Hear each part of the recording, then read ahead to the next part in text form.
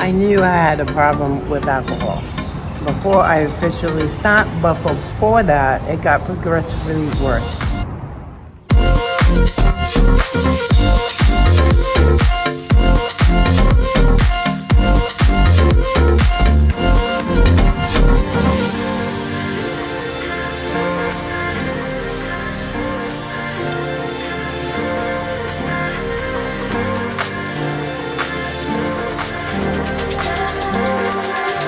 Hi Booties, it's Donna here, and this week's video is about what life is like for me after I got sober. So after sobriety, and it's phenomenal. It's way better than it used to be. I'd like to welcome all the newcomers here, and thank you for stopping by. Don't forget to hit the thumbs up and the subscribe button so you get notifications whenever I put out a video. So my dog isn't here, he's grooming, but I'm gonna pick him up in a little while. Jeez, he looks so handsome. Yeah. Okay, so I'm gonna look at my notes and I have to wear my glasses. Before I stopped drinking, got progressively worse. So I'm gonna start by saying that because, you know, I was drinking a little bit and then it was a lot. Then I attempted to stop drinking, but unsuccessfully. But in the meantime, it got progressively worse, meaning I was drinking more and more alcohol per day. You know, like say a little bottle of wine became a big bottle of wine.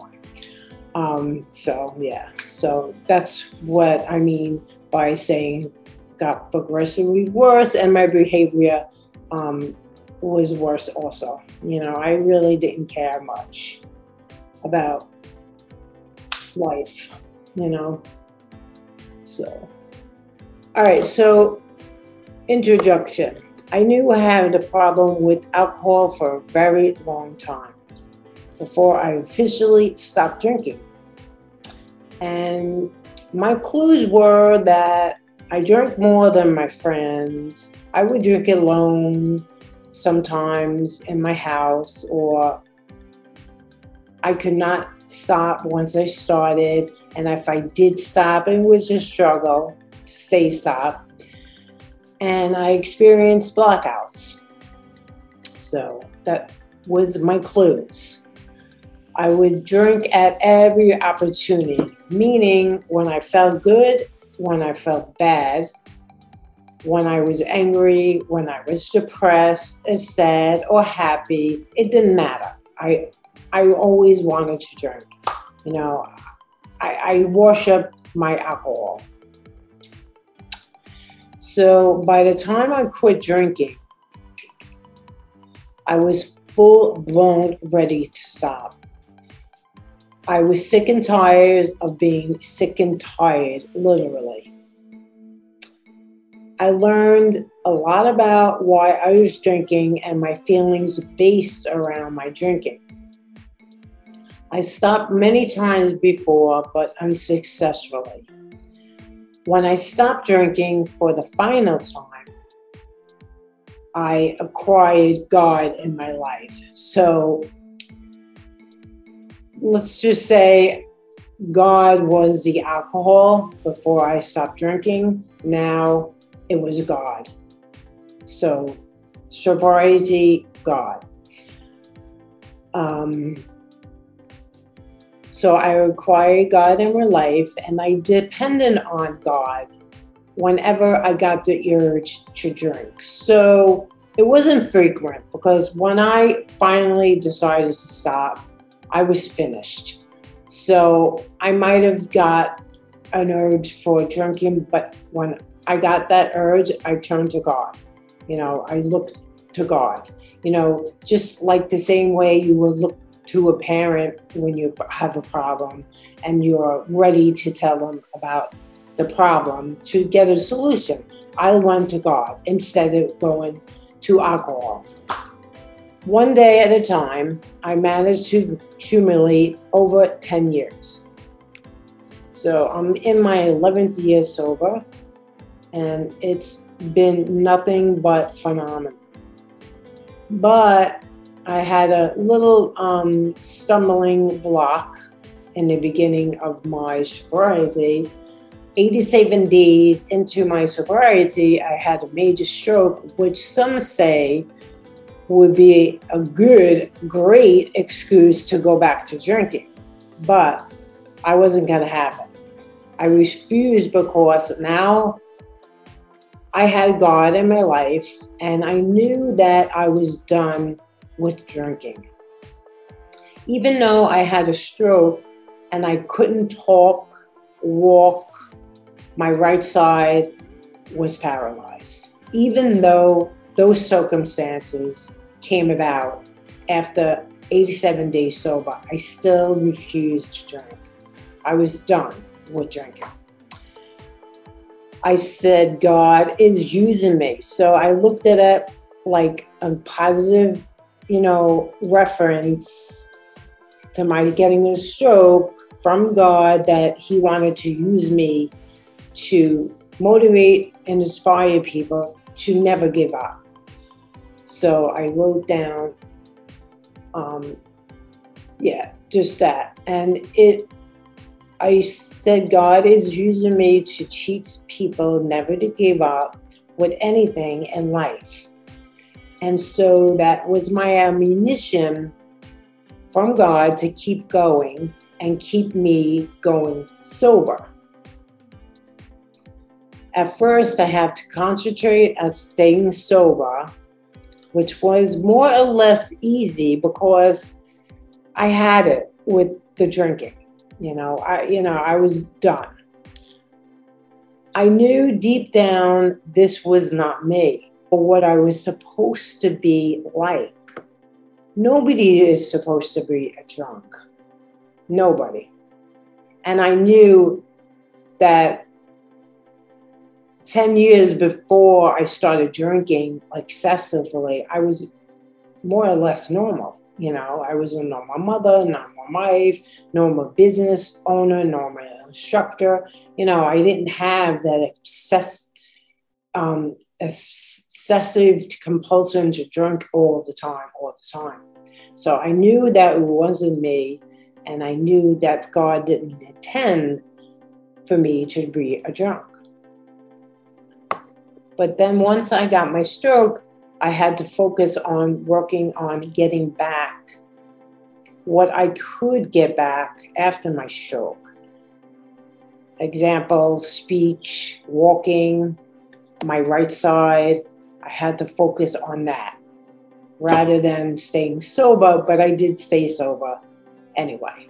But I was gung-ho after I quit drinking to improve my life once and for all, and I was excited. So when I got sober, I knew I wanted this to get sober, and I was excited. But then I got my stroke, so that kind of put the sobriety recovery on back burner, and I had to recover on my stroke first. But I still didn't drink, and I want to reinforce that. I was excited to get back to the person God intended me to be. So I began knitting, researching my field of fitness, and studying what's up and coming. And I was having a full life. Before, I didn't have a full life. I was drinking and chasing my past. I was chasing my tail. I always use that expression because I was trying to figure out who hurt me. I had a pity party all the time. It was never my fault. That's what I was consumed with when I was drinking.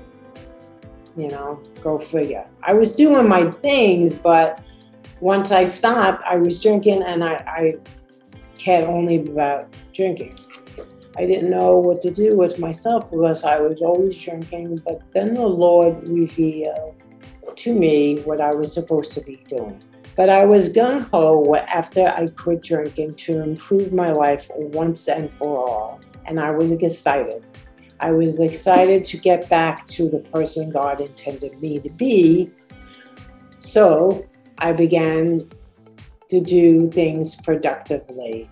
Say the first month, I didn't know what to do with myself because I was always drinking. But then the Lord revealed to me what I was supposed to be doing. Recovering from my drinking, and once I had my stroke recovery. So in points, I said stroke recovery and my sobriety was number one on my priority list. Then I began teaching once a week after about a year and a half after my stroke. Then I was personal training. I started a YouTube channel. I learned how to edit videos. I started working with my brother as a bookkeeper. I had a full life. Drinking was no longer a thing. I'm so glad. So 2010, December 15th is my sobriety date. 2011, March 8th, I had my stroke. 2012, I started my YouTube channel. 2015, I started uploading videos for my YouTube channel, but then I started working on the bookkeeper. So I was more or less, haphazardly uploading. So I finally stopped. Now I'm doing it again. Because once I got my stroke, I didn't have the energy to do all. Like I said, I was knitting, I was researching about my field. But then once I got a stroke, I lost use on my right hand to finagle more or less things. So I couldn't knit anymore. It became, a challenge. So life is certainly better without alcohol. No more confusing. Waking up wondering what I said or did the night before or the day before. I'm growing and evolving every day. So that's, something to look forward to. My growth, my maturity, my positive thinking, positive thoughts, happiness all the time. Maybe 1% of 100% I'm unhappy or sad or in a funk, then I coach myself out. I'm happy 99% of the time. And I got my dog Zeus, which kept me going. I didn't think I can handle having a dog because not only, did my stroke slow me down, I got tired, very fast. But I was able to take care of the dog, and he got me further along in my recovery. I moved to Puerto Rico. I got a brand new car, my business, and I started up an online business with training, one-on-one training and fitness classes, and I wrote an ebook. So this is all positive stuff after my sobriety, and it feels so good because this is the person Donna was intended to be. All right, So before we go on, I just want you to hit the like button and the subscribe button, and then we'll talk about my sobriety some more. Okay. So with my sobriety, it kind of stinks in a way. I got sober and then I got a major stroke. It stinks in a way, but I learned to change that thinking around because I have to. I had to turn that thinking around, and it stinks, and serve others. So that's what made me, do a YouTube channel, and that's what's making me go back into fitness. 2 years, I'm back into fitness online, but I did teach at a gym. if I can help anybody, I want to. So that's my intention, to help people get healthy, and even to help disabled people or brain injury people or people overweight that think that this is it. Because I thought my life was over after my stroke. Although I did get sober, I had, to contend with the stroke. But it all happened at a perfect time, because had I not stopped drinking, I could have been dead. I might not have been here to talk about it. So I'm glad I stopped drinking, and then I got a stroke. But it was still difficult. So I'd say it was 8 years after my stroke before I finally felt strong. And then I got the dog, then I got online fitness programs, and I did my ebook, after about 8 years after my stroke. So you're talking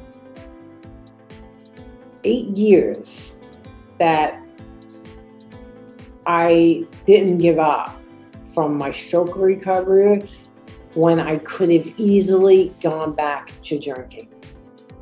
Easily, because 8 years, who will wait 8 years to finally get themselves back?